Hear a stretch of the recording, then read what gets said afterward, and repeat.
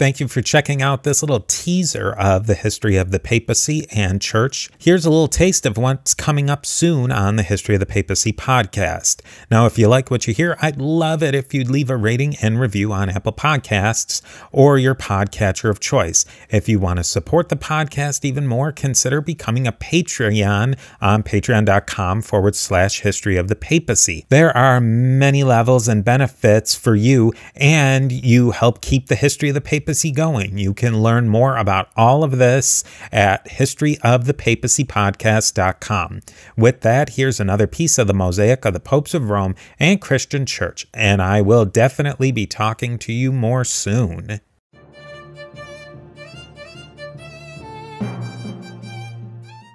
But anyway, so Radwald's wife was apparently a pretty gung-ho pagan, and she said, no, forget this. You're not going to become a Christian. You're staying pagan. So he tries to split the difference.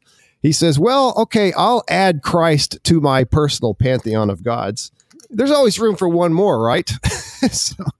So he sets up a temple with two altars.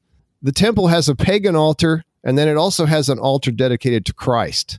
So that's what I mean by a half conversion. And what we're going to see, or what we see when we study this, the history of the church in England, the early church, is there's a lot of regressions to paganism. For example, the son of King Athelbert of Kent, who takes over after his death, he doesn't convert, and he tries to make Kent a pagan kingdom again, but eventually he does convert. So it's not a linear progression of, okay, this kingdom now becomes Christian, and so they're Christian forever and ever, amen. There's a lot of times when they'll go back to being pagans, and then they'll go back to being Christians again. But eventually they do settle into Christianity.